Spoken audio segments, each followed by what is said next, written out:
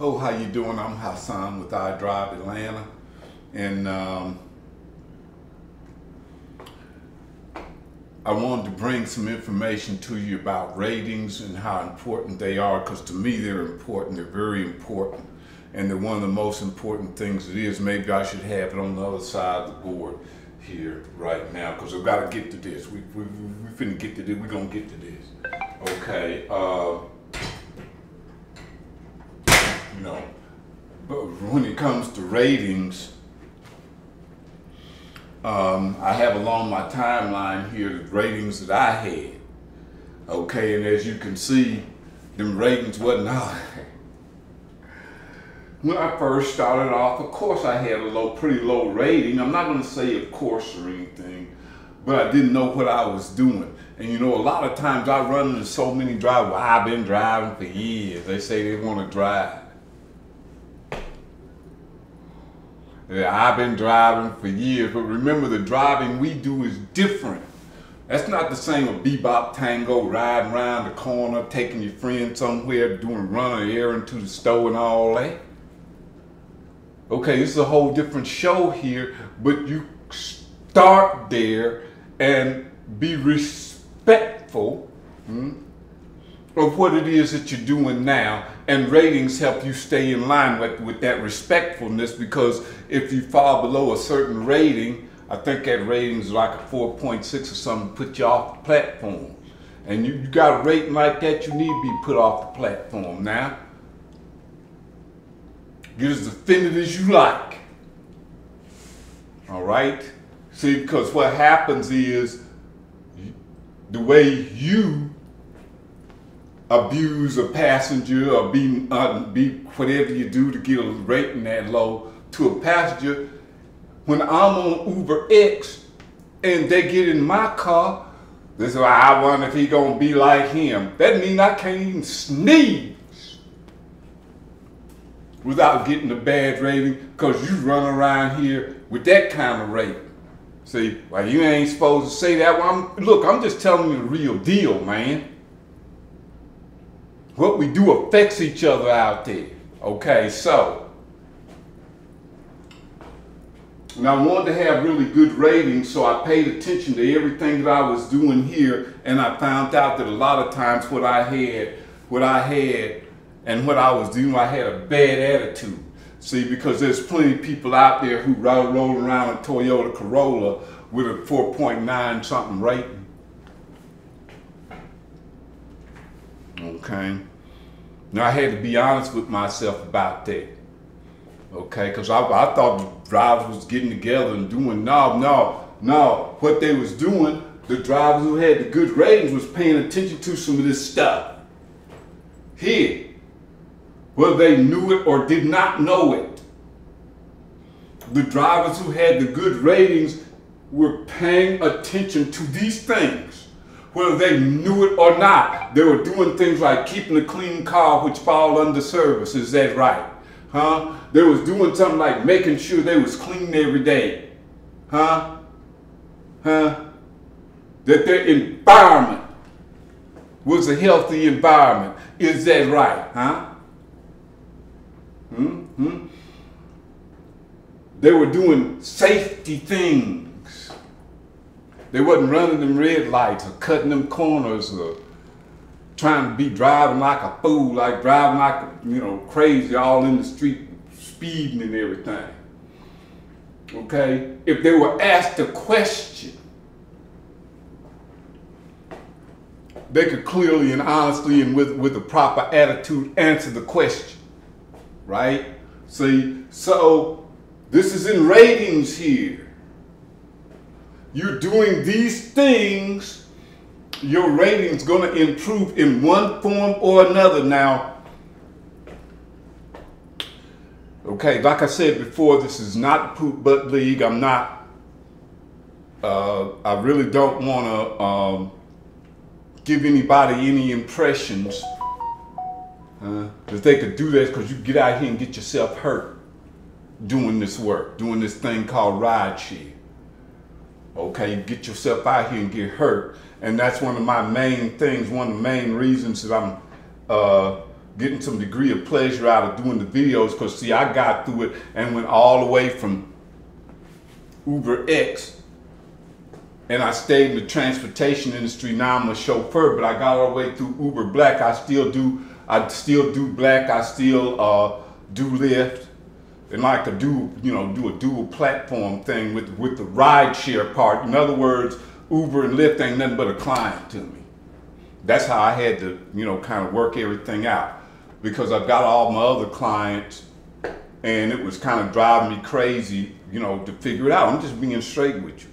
So what I had to do to make sure everything was on the up and up with me is that I made everybody, everybody's a client. Uber's a client, Lyft's a client. All the affiliate guys that I drive with and for, their clients. When we make agreements as chauffeurs, that, hey, look, you got this overflow, you can throw it to me. See, they're a client at that time. That way, I can treat everybody with first-class service, like like you want to treat people when when you're doing this chauffeur thing. We're talking a whole nother league here, and I'm not trying to tell chauffeurs how to be chauffeurs. They got that, man. Look, them chauffeurs got this down, baby. So when you finally branch over from Uber and Lyft, or out of rideshare, in other cities there's other stuff. But once you move out of rideshare and you want to move yourself up to another level and get into the transportation industry, you don't have to be a chauffeur. This thing big, man. What you talking about? But you'll bring everything that you have learned here, you bring that on over into the transportation industry. And it's not just because I still do a peer-to-peer thing, because that chauffeur thing is like a peer-to-peer thing. Usually the people who are hiring you as a chauffeur, they're paying you very, very well to do what you do. So, for them, and it's a big time service thing. This is why I'm bringing you into the importance of having good ratings, see? Okay, now it took some time, see? And I changed cars, and I think it was something in my attitude there. You see, look, I had a Hyundai Ioniq. That thing was all leather inside, beautiful, boy. Woo! Beautiful car with great gas mileage and everything. But I wasn't, I finally got to a 4.9. It came quick, man. Once I got the car and started driving it and everything, and I was doing a lot of adjusting of myself, because see, I did want a better quality of person in the car. I wasn't a chauffeur then, but I did want a better type of person getting in the car. See, because, tell you why. I'm wondering if I can cut it both sides at once, right? Okay, as I'm watching my ratings, what I'm noticing is that I need to stop picking up people who got less than a 4 point. Let me see over here. See, I said, man, people who got a 4.7 rating, they some jackasses, right? So I decided, okay, well, look, I'm gonna chill with that. I'm just gonna start picking people up who got higher ratings, even though my rating wasn't worth a damn, right? So I started doing that, and my rating started coming up. When I started picking up people who had better ratings, my ratings started coming up. Okay, now I want to try to move through this quickly, but I want you to understand. See, because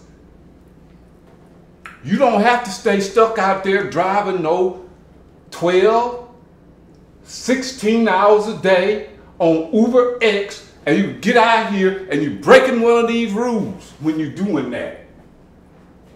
I said rules, my rules that I try to follow. Man, you put yourself right in there with them carjackers. And I'm gonna tell you this right now, you get as offended as you like. If you want to support people like that, something wrong with you, man. It's just because I'm making a video, I don't call the name I want to call you. You're up here running around supporting people who will rob you. And then you want to lie about it. Okay, so much for that. You're already out here and you can get killed out here on the road just by the professional nature you do. The nature of the profession that you do. Okay, see? So why you want to stay stuck over there working every day, 7 days a week? Now, I'm gonna let you know this too, because I got a little heated up on that last exchange. You might actually like to be behind that wheel. You might actually like that. That might be a thing, it's a turn on for you, because I found out that it's basically kind of a thing for me, a kind of a thing, was something about it. You're having to watch all the time. You got to pay attention to everything that goes on. You're seeing everything. You're remembering the different places where the streets have changed and construction's coming in, and new dead ends here, different subdivisions that you're running into. You're paying attention. You're keeping up with your tech. You keep your technology up. You do that. And then you got 1,000 pounds of cars whizzing by you and everything. You see, so that could mean something special to you. Understand it could mean something special, and what I'm growing to understand is that if it means something special to me, it could mean something special to others. You don't have to keep taking that low pay and you enjoying doing what you're doing. Keep you out there in danger. And all you get is some, what does Uber and Lyft give you? They give you some sort of like gold award, platinum awards, this and that. Maybe you get a little trinket of this or trinket of that because, hey, you make this much money a week and you roll around on Uber X. Because you might think you can't take the next step. You can. Look. Actually, you're taking the next step now. Just relax and bear with me here, because I don't want this to go too long. Sometimes I get to tripping and I don't want to go too long here. The new car did make a difference. It made a difference in my attitude. It made a difference because I was seeing things around me begin to manifest themselves as, as I wanted to, as building a business. I want quality service. I want to be able to give better service. So the Hyundai Ioniq was perfect. It was leather, all leather interior. People thought it was, hey, is this, they get in there and be thinking, oh, this is Uber Black. I wasn't even wearing no, I was wearing the stuff that I was wearing, right? Silk shirts and all that, I had my little style, right? Okay, but anyway, okay. Now, I kept working on the things that I need to work on. I wasn't just going to pull out just because I got another car all of a sudden. I had to make sure that I kept my attitude right. Because I have said some things when people get in the car with that foolishness. Okay, now let me move on down the road here. I also changed the hours a day that I was driving. Because I found out I could not service people after 9 o'clock at night with all that drunk, racist, misogynist bull crap they was into. And it made me look at myself and see how stupid I was. All right? Some people don't get up to this far because they don't want to admit to, hey, maybe I need to change myself and my own attitude. I'm just telling you now, you get as offended as you like. Okay, now, when I'm going through this stuff over here, and it's pulling, my ratings are pulling up. They're pulling up. They're pulling up. But it did not reach to, I didn't get into the 9.6 level until I got that BMW.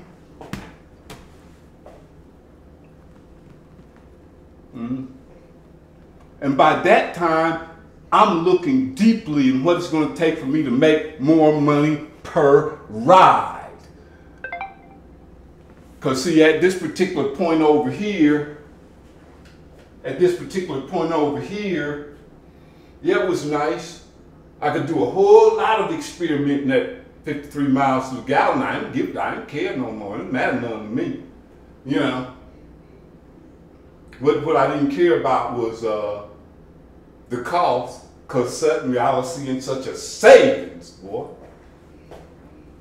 I was seeing such a savings with that Hyundai Ioniq.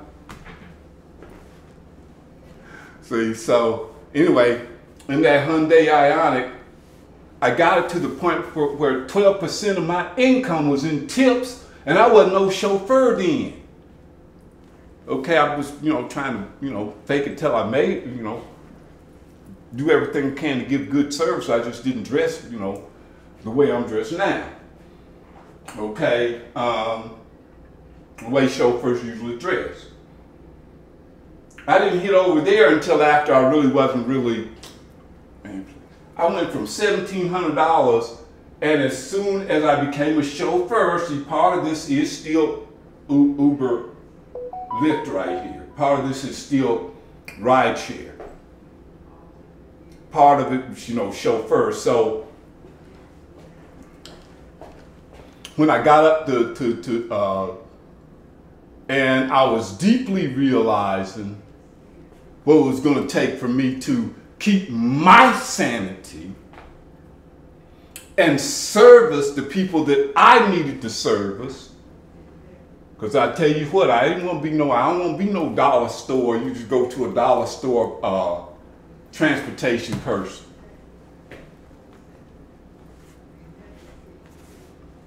Okay. See. So when I get over here, everything began to change. A whole new experience, everything. And so much for that, so much for that. Look. We'll get into some more of that. One thing I want you to understand is a couple things.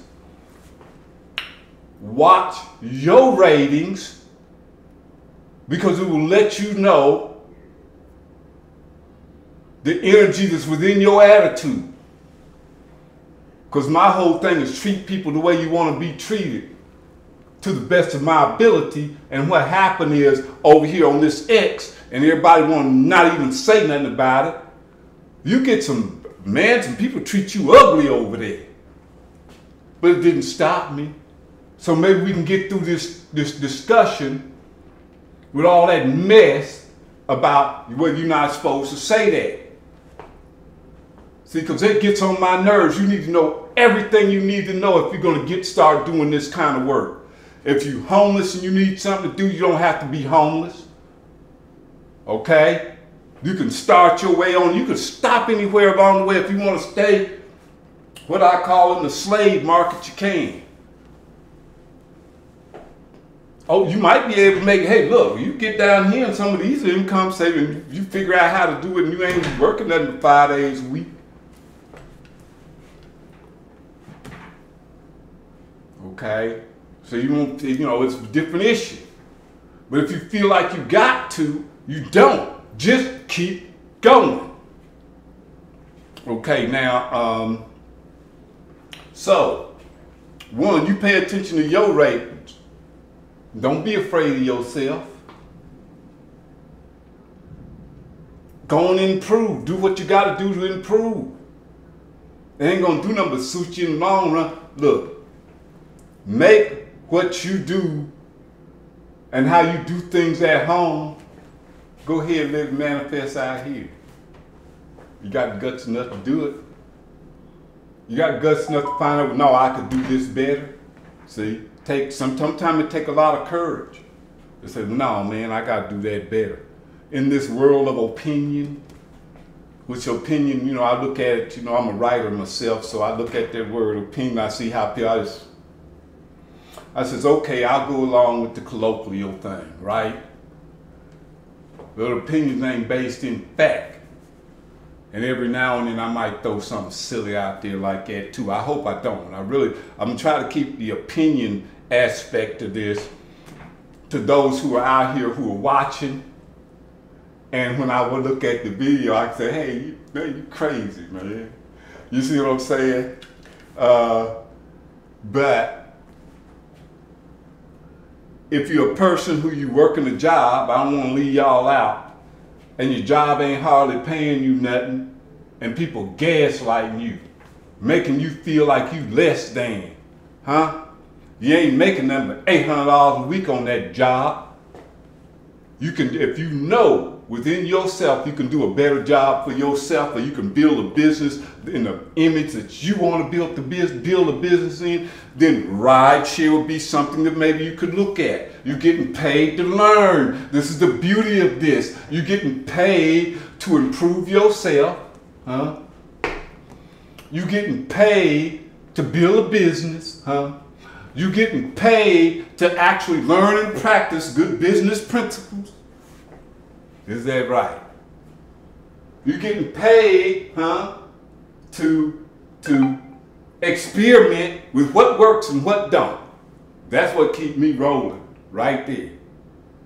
If I ain't doing no experimenting, I'm slipping, okay? You're getting paid, as long as you're honest, you're getting paid to end up getting educated in this transportation industry. Is that right? You're getting paid to actually practice good service, and you'll mess up and you'll make mistakes, but that's okay, huh? You'll find out how much it pays, huh, to keep your health right. Is that right? What a price, my goodness. I'm 67 years old now and everything, and I ain't bragging. Okay, you get paid, huh? To know your business well enough to keep you safe. Is that right? Okay, well look here. This is going too long and everything got wired up and all that stuff. But anyway, like, share, well, like and subscribe. And if you know somebody this might be helpful to, you know, let them know about it, whatever, whatever. Then also on top of that, I do have my codes down below if you want to sign up for Uber and Lyft. And I'm just saying, I don't care who you sign up on. They're supposed to give you a bonus or whatever, but I don't care nothing about that, because they ain't never gave me no bonus no way. Look, I done created my own stuff when it comes to that. But anyway, so much for that. If something that I've said today maybe have helped you to move anything forward within your life or whatever, if something I've said that helped you to say, well, look, you're not stuck.